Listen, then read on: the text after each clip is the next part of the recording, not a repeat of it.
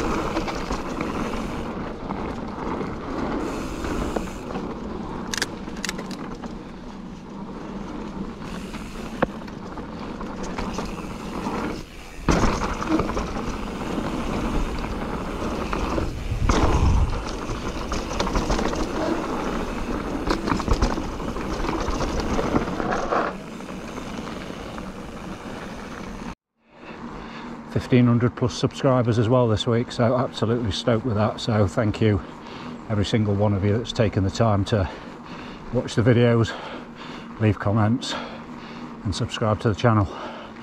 You're all stars. Thank you. Right, I'll see you on the next one. Cheers.